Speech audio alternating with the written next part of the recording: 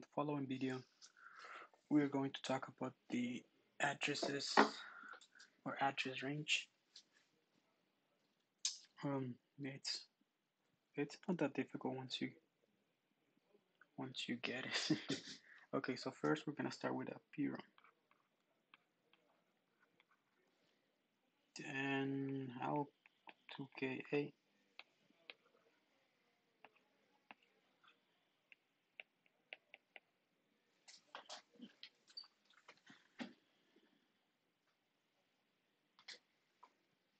Okay, and that's a PROM as well. Okay, this one is from figure 3.29. Then I will provide the link so you can get the book. So in this case, I'm trying to see my ranges. Okay, how would I know my ranges? So first, I will start by calculating the number of lines that I will need. 2K.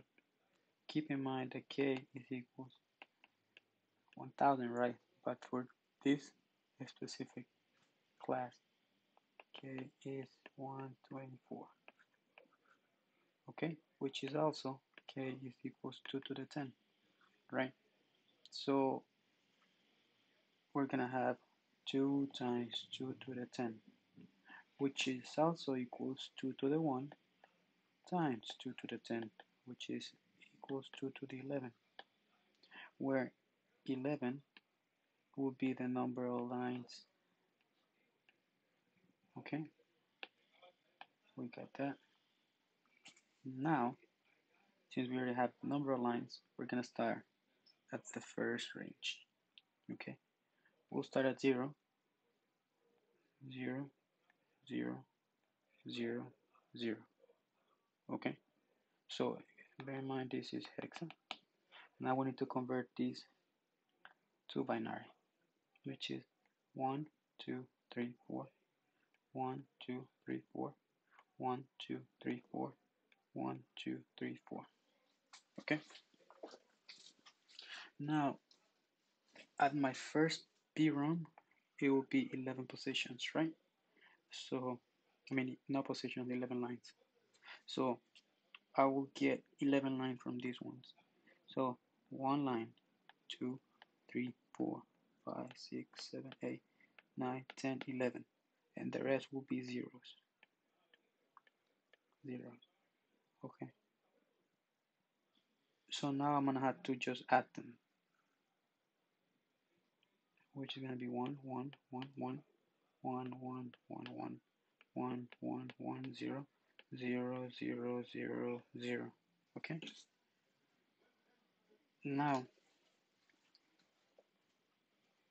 what is this is in what? That's binary. Now I need to convert to hexa. That will be F. That will be F.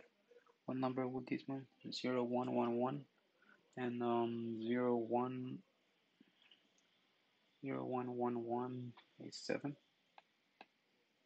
0. Therefore, let's see if this one works.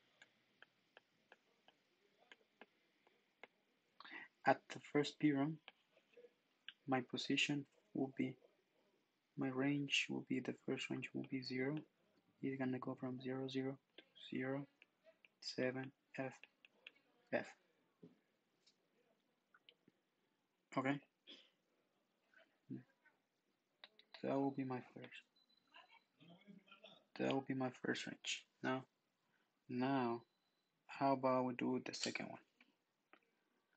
For the second one, here comes the tricky part. And it's actually not that tricky, it's just a rule that you have to remember. Once you have your last position, which is this one, you add 1. Why we add the 1? Because we're trying to jump to the following one, to the following PROM. Right, this address is good. This address, right, the address range down here is good, but just for this one. Now we need to calculate for the second one. Right, and we add them.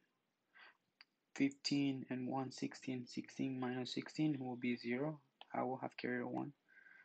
15 plus 1 is 16. 16 minus 16 will be 0. I will still will have my carrier 1. 7 and 1 is A and 0. So now my initial position will be 0 and 100. And in this case, I'll go back and do the same that I did in the first one. This one is hexadecimal. I'm going to convert this one to binary to make everything easier. So the first one will be 1, 3, 4, which is this one. I'll go for the other one. 1, 2, 3, 4.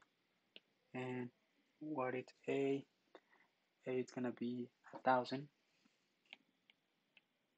Okay, and the other one will be 0, 0, 0, 0. Okay, now remember, I'll go to the second architecture and still 2k times A. Where the total address lines we already calculate and we saw that there are 11 lines. Therefore, I'm gonna add 11 lines. I'll do the same procedure 1, 2, 3, 4, 5, 6, 7, 8, 9, 10, 11. And the rest just being zeros. And I will have to add them. Right, so 1, 1, 1, 1, 1, 1, 1, 1, 1, 1, 1, 1, 0, 0, 0, 0. So this one will be F, F, F, 0. Remember, that's binary, and this is hex. For the purpose of this lecture, we're doing the address ranges in terms of hexa. If your professor happened to ask you do it in terms of binary, you know how to do it now. I think personally it's more easier to do in terms of binary, and then you can convert to hexadecimal.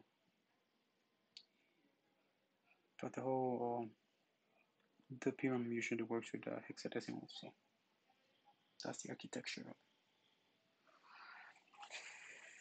Now, therefore, the first address will be this one,